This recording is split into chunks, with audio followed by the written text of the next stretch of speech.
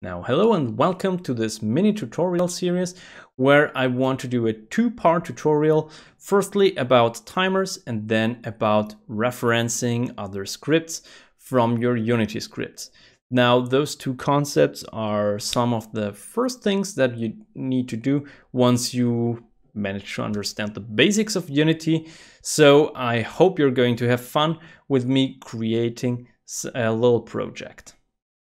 Oh yeah, and I forgot to mention something because you can also code this with me, kind of like one of those sing-along songs that we all love and cherish in our hearts.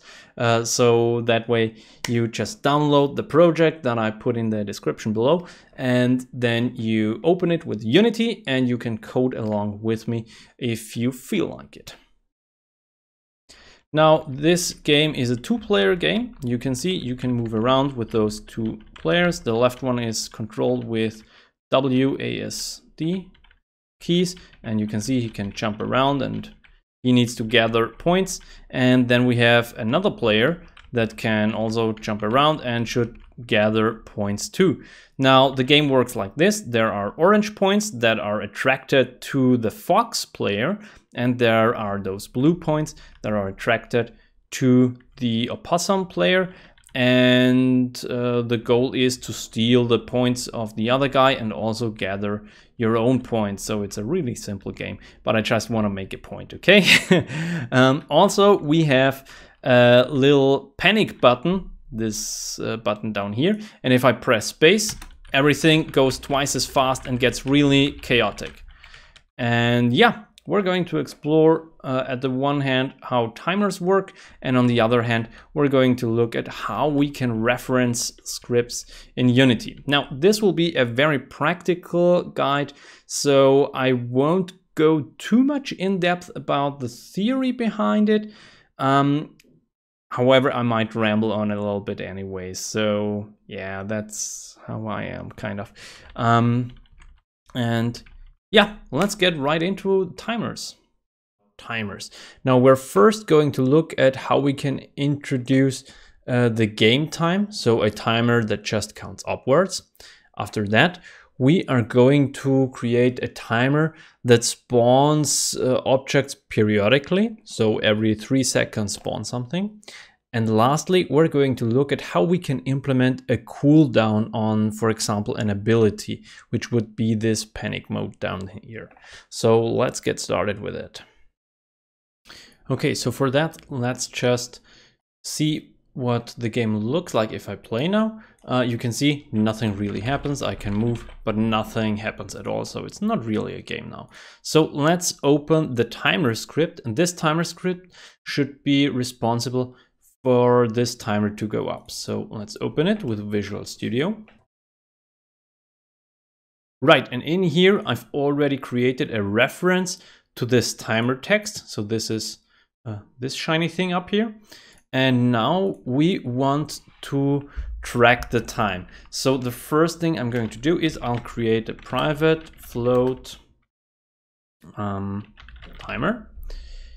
And then I say in the update for this timer, let's actually use underscore here, timer, add the time.delta time to it.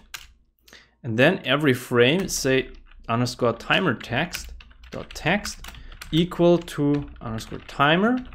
And this will be an error now because this one's a string, this is a float, so I need to say dot to string. And now if I hit play, we should immediately see, I mean, I kind of get the timer, but it looks really weird. So let's make this a little bit better by using a format. Now, if I use this toString method, you can see there is an overload of this method where I can put in a format. And the easiest way to do is to just say make 0.0.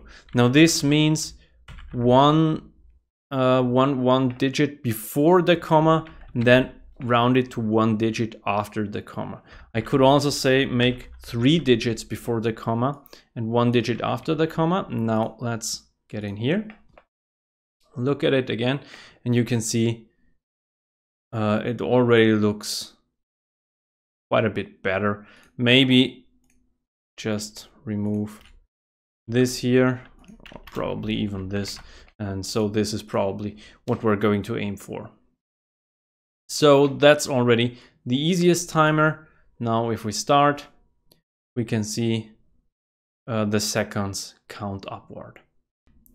Now let's talk about the second kind of timer, the one that periodically spawns something, or more generally, periodically does something. Now I'm going to do this with this point spawner, and this point spawner should spawn like every second one of those points that you can then pick up. So let's jump into it.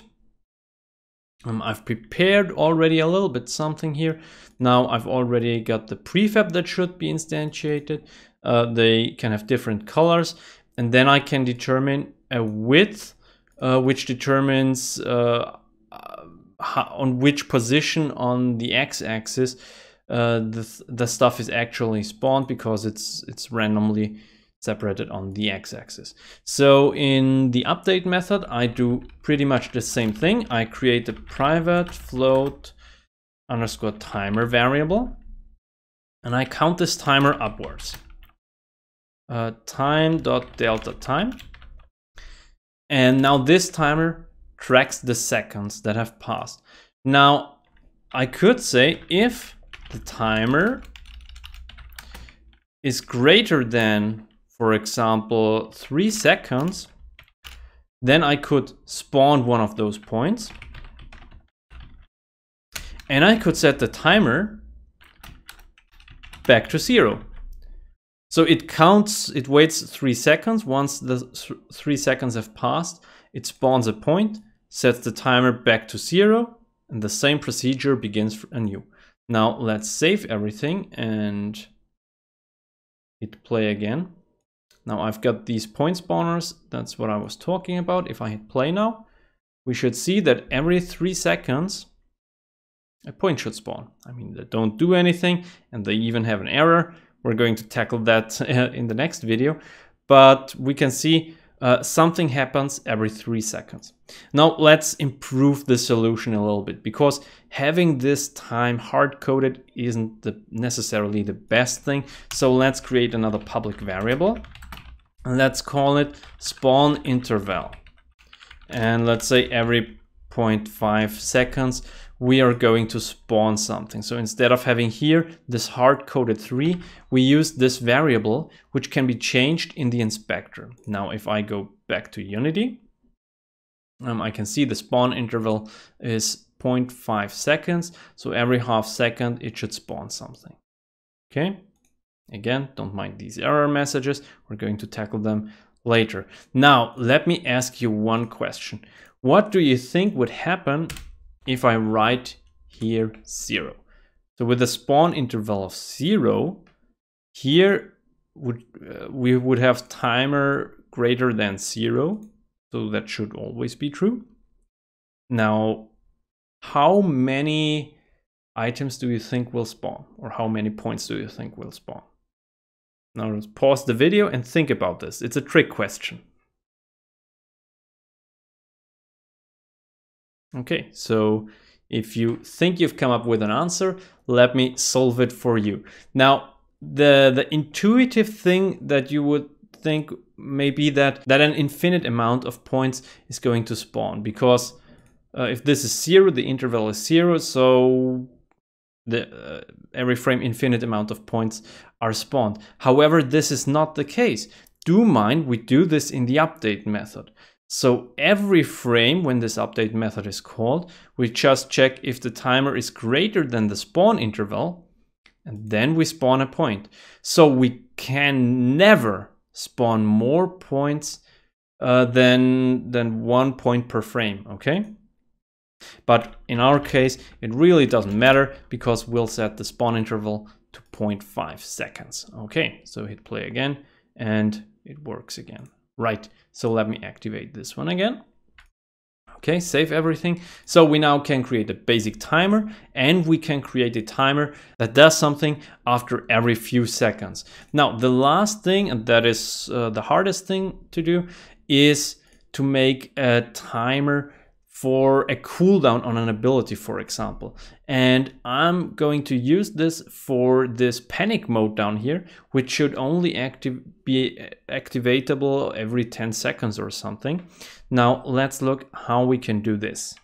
Now, this is going to be a little bit more complicated, so if you've already had some problems understanding those basic timers, maybe just take your time, watch the video again, try to implement them on your own until you understand them fully before you watch the next segment, because you might get really confused otherwise. So, okay, let's start this. Now I'll open the panic mode script, and this script is here on my panic mode game object where I have those gems. Now let me talk about a little bit how I did those. Now you can see I have this gem, and if I increase the fill amount, it starts to grow from the bottom up. So this is an effect that can be really easily done in Unity, which is really nice. And the way I did it is I have a grayed out gem that's on the top here, and this is just an image, okay? Then I also have a filled gem.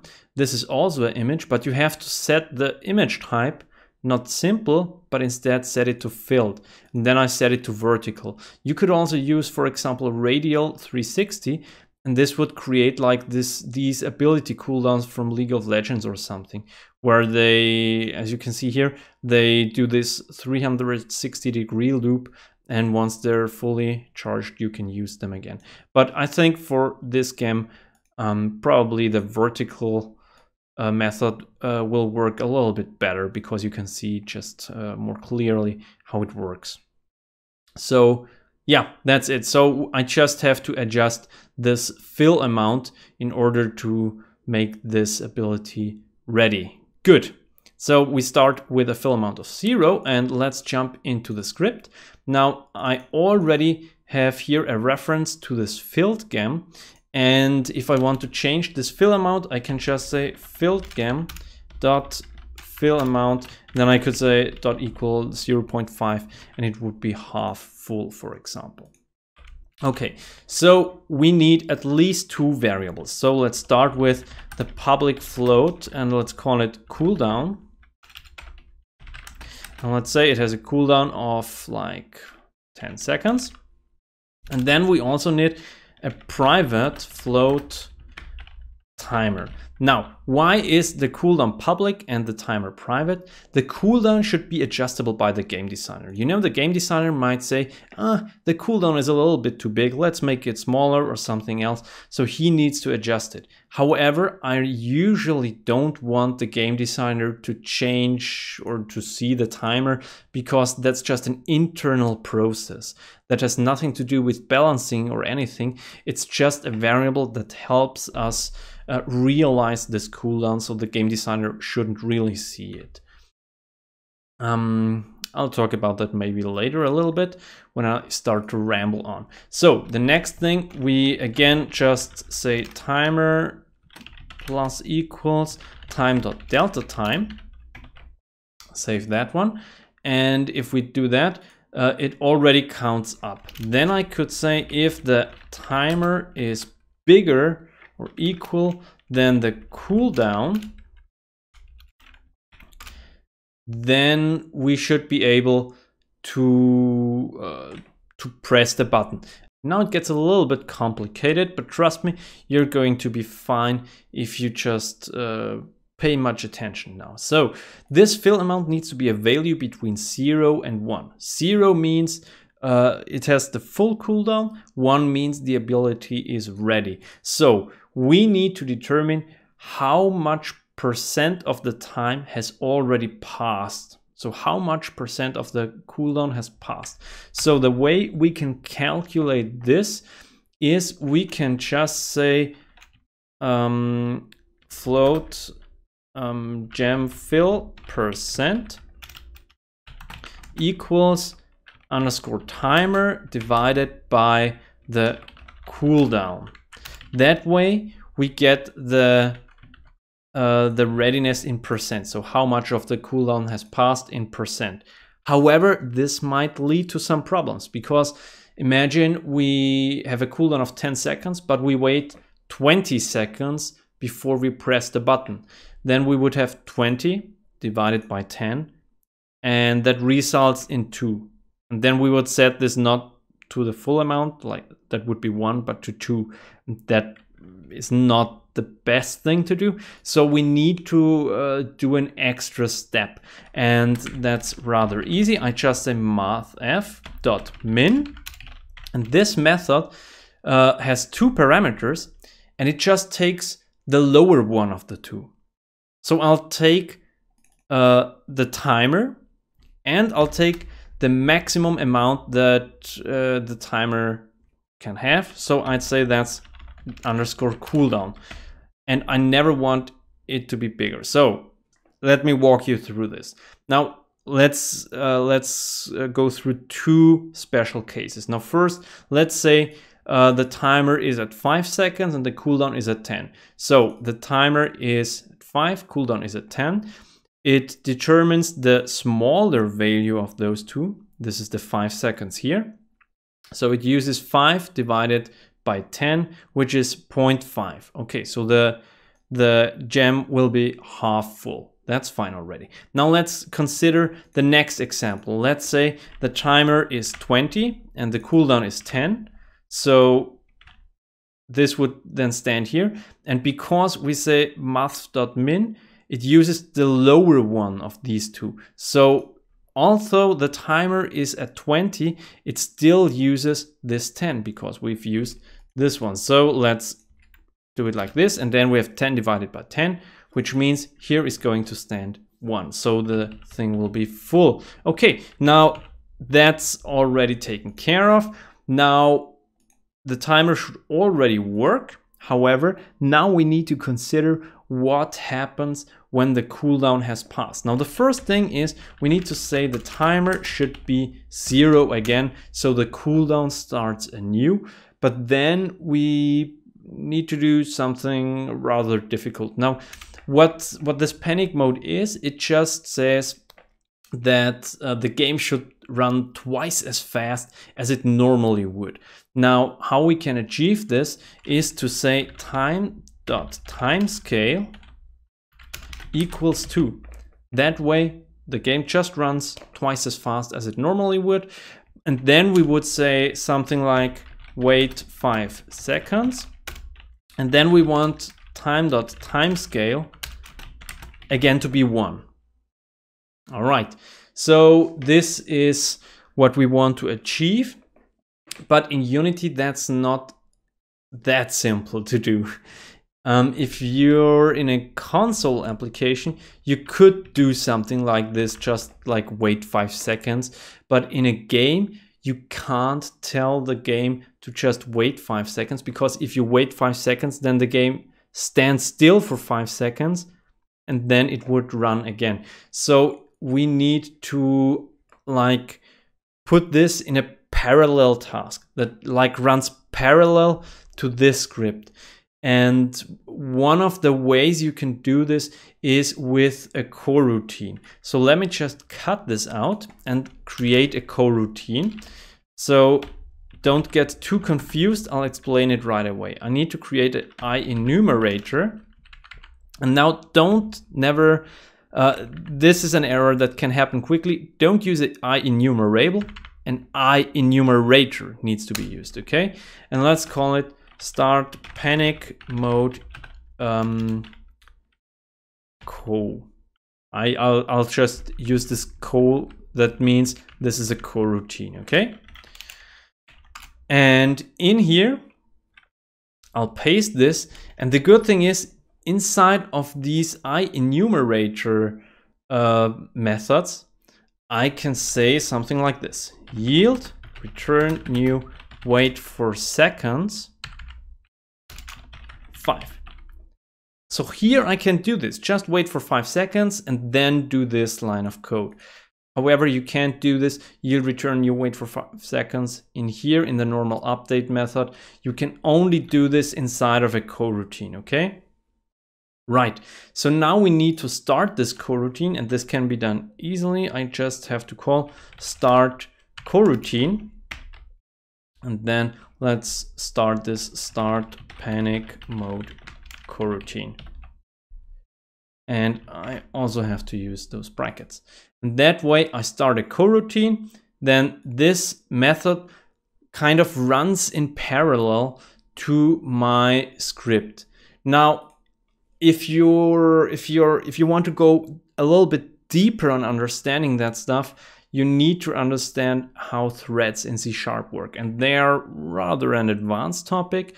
But I'll ramble on about it in a few minutes. Okay, let's just check if this now works. So I save everything. I go back to Unity. I clear the error messages. But we're going to get some of them anyways. But now this crystal should fill up over time, and it seems like it's doing so. It takes 10 seconds until it is full. And then it started the coroutine, and it should have increased the time scale. If you look up here, the time goes by very much faster, and then it slows down again.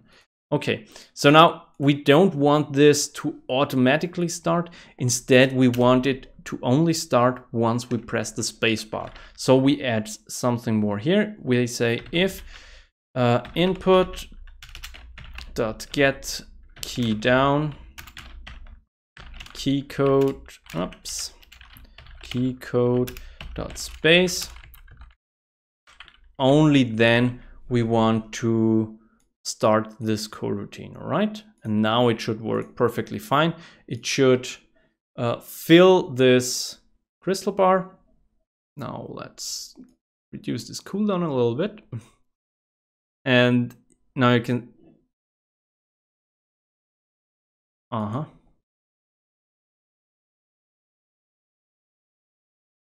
Okay, now of course I did an error here because I set the timer to 0 again. So we need to put this down here and make brackets around it. And yeah, now it should actually work. Yeah, these little defects. So now we can see I reduced the cooldown. The gem filled up. Now watch at the time. Now if I press space, the time goes by much faster, and after a few seconds, the time scale goes back to normal again. Now, if I can press space again, it increases the time scale again, and it's back to normal. All right, so these are the 3 kinds how you can do timers. Now, let me ramble on a little bit about coroutines and threads.